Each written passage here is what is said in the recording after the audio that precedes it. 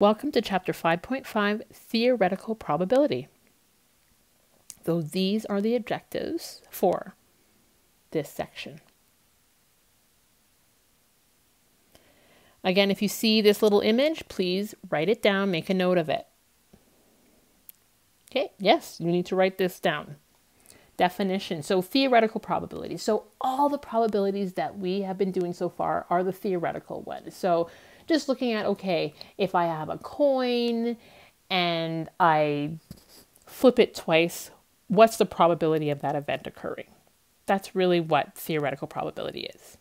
With experimental probability, that root word being experiment, this is the probability of an event occurring based off of results.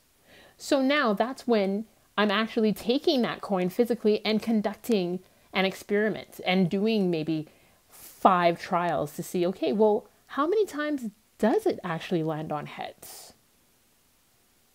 So please make sure this is written down. Pause if you need a little more time. Now, this is how it's set up. Theoretical probability, so what we are used to, it is favorable outcomes over total possible outcomes. Okay, so that's what we've been working with so far. So yes, again, you do need to write this down. Experimental probability. This time, it's the results from the experiment over the total number of trials. So let's say I have a coin and I want to see how many times heads pops up. And I do it 10 times. I flip that coin 10 times. That 10 would be the total number of trials I did. And let's say out of all of those 10, I only got heads twice, so 2 times. The results from that experiment would be 2. So the experimental probability as a fraction would be 2 over 10. So again, write this down. Even include those speech bubbles. Pause if you need to. So the probability notation, write this down. It's the same, the P of X, but we can get real fancy, kids. We can get fancy. We can do a P and a little subscript, T. Subscript is being that little tiny T on the bottom for theoretical probability. Experimental would be the PE of X. So pretty much you're putting the first letter subscripted down. Make a note of that, please. All right. Now, what you can do is you can pause to write this portion down. Okay. All right. So this is actually taken from the textbook on page 185, and it is example 2 from the textbook. Now, a group of medical students wanted to determine the probability of having a girl and a boy in a 2-child family. They used a random number generator to give them results for 20 families. So that's like our trials. 20 families, that's our trials. Call it that. How many times we did it, this experiment. Okay, question A. What is the experimental probability of getting children of 2 different genders? B, what is the theoretical probability of getting children of 2 different genders? C, compare the experimental probability with the theoretical probability. Now, over here on the left is our table, and these are our trials. Our 20 trials, okay? And it tells us a girl's 0 and a boy is 1. All right. Let's continue. Let's start with A, doing that experimental probability. Okay, experimental probability is the following. So let's, oh goodness, sorry. So the experimental probability, that's what we're looking at. So we're conducting the experiment. They did the experiment a total of 20 times. So that's our denominator. Okay, and we need to find out getting children of 2 different genders. 2 different genders.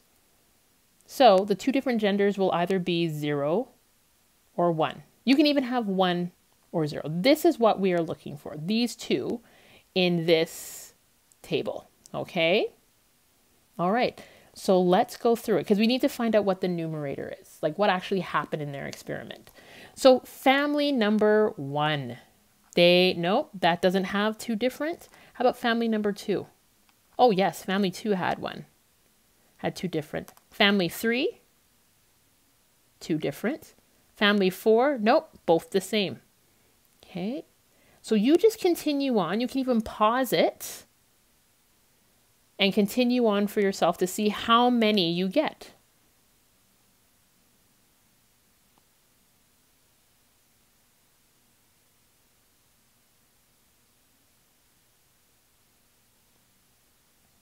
Just checking off all the ones that are different, that are either 1, 0 or 0, 1.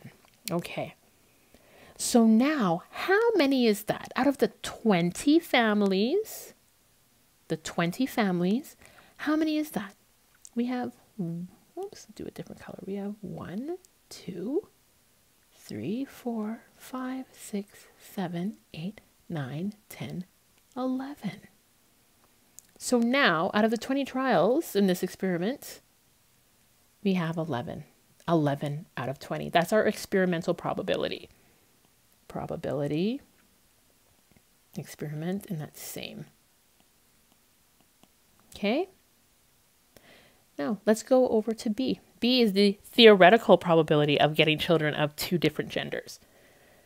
All right, so this is where we would use either a table or a tree,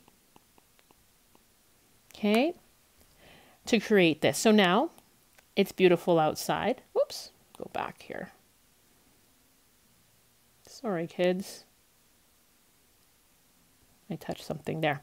Okay, so we're using a table or a tree. Now, when we look at this, we have two options. Okay, we start with a dot. This is the first child.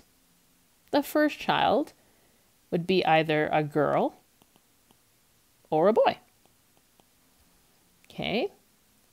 Then the second child, let's say the first child was a girl, the second child could either be a girl or a boy.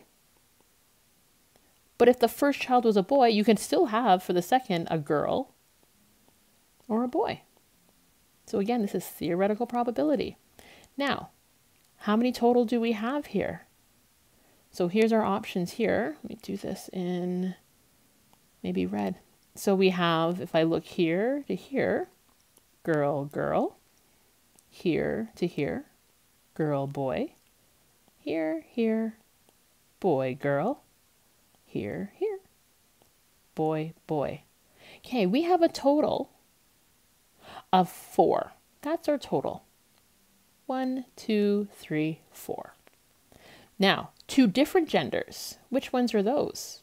We have to be girl, boy. So here's our girl, boy, boy, girl, 2 over 4. That's our result. That's theoretical. That's the one that you've been working on for the last little bit. Now, compare them. So our experimental of the same was 11 over 20. Okay. Our probability theoretical of the same was 2 over 4. Now, if I'm going to compare them, I want them to be the same denominator. So the lowest common multiple for both of them, or the common denominator, is actually 20. This would be 11, stays the same. And this one I multiplied by 5, so we'll multiply this one by 5. Okay, so this one becomes 10. All right, now let's look at these. Probably the experimental and the theoretical. Now, the experimental probability is greater than the theoretical probability. That would be a good comparison because it is actually larger now because they have the same denominator. And you can see that it is larger. All right. That's our comparison. Okay. Please make a note of this. This is question 5 in your workbook. I want to make sure I get these questions out of the way. So it's very similar to what we just did. It looks at 0. This is the chart that's from the book right over here. It looks at 0 is for pencil crayon. 1 is for crayon. It's just regular wax crayon. So when you look at it, you have to pick from a bag. Okay, you're just choosing from a bag. So from row 2 all the way down, you have first pick, second, third, fourth, and so on. They do 20 picks, 20 trials. All right. So the first 2 picks. So let's look at row 2, the second row labeled first 2 picks. When column B is first pick, it's a 0. That 0 represents pencil crayon. The second pick is crayon. Okay, so that's what it stands for. So it's very similar, very, very similar to what we just did. Okay, there you go. Workbook pages 60 to 61. Make sure you please post an image to Google Classroom when you are complete so that I know you did it and you get your marks for it. Remember, if you need to, go back, re-listen, reread, finish up your notes.